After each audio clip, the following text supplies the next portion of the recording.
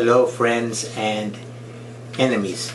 So I was doing some research on the Deja Vu, and so I came across several descriptions for it, but nothing biblical. So I think I have something biblical that can explain Deja Vu. Now, Deja Vu is the concept of feeling and seeing something. You are reliving a moment that has not happened yet.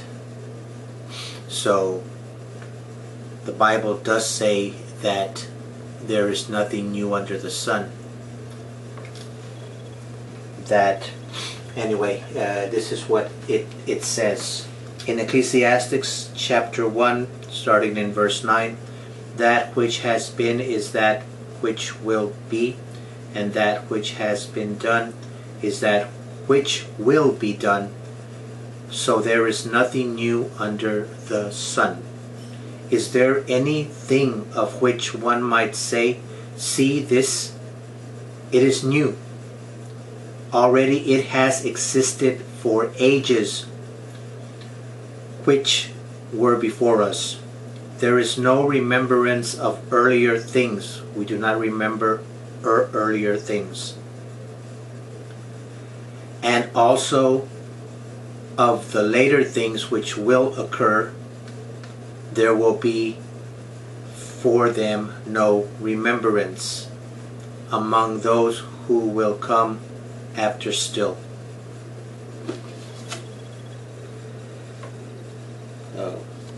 That which has been is that which will be, and that which has been is that which will be done. There is nothing new under the sun.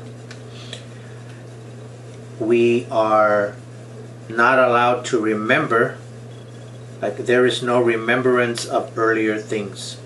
So we do not remember the things past,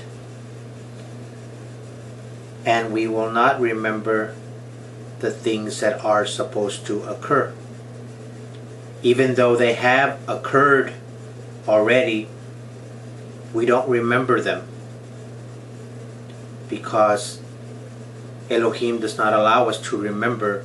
Otherwise we would know all things. We would know the beginning from the end, just like the Creator knows the beginning from the end. So in Deja Vu, when we have glimpses of, wow, wow, I have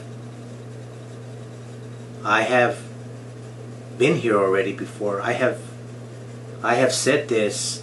I know what's going to happen. You're remembering something that hasn't happened, but yet it has happened. It's kind of strange, but that's my understanding of what it says here in Ecclesiastes. Now take it a little further. Ecclesiastes chapter 3 verse 11. He has made everything appropriate in its time. He has also set eternity in their heart, yet so that man will not find out the work which Elohim has done from the beginning even to the end. So the Creator has set eternity, and this particular word eternity is the Hebrew number 5769, 5769.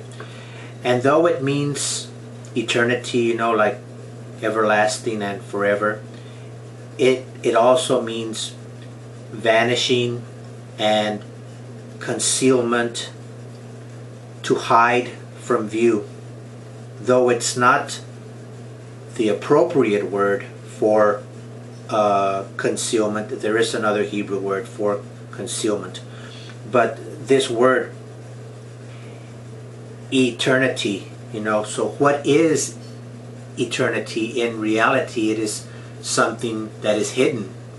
It is something that we cannot fathom, because we are not eternal. Therefore, eternity is something that is concealed. There is concealment in eternity. So, the things which have happened have not happened yet. And the things that are supposed to happen have already happened. So whenever we have deja vu, that is what is happening. So, the Creator, Elohim, does not want us to remember what we have already done. And He does not, the Creator does not want us to remember what we already have done in the future. The future is something that hasn't happened, but yet it is also part of the past, because the future has already existed. Therefore, when we reach a point in our so-called reality, then that we have that deja vu moment, so we are remembering something from the future that is actually the past. Because of course, we can remember things from the past, because there were things that we have lived already, but yet also the past has not happened yet either. But anyway, don't want to drag this on anymore.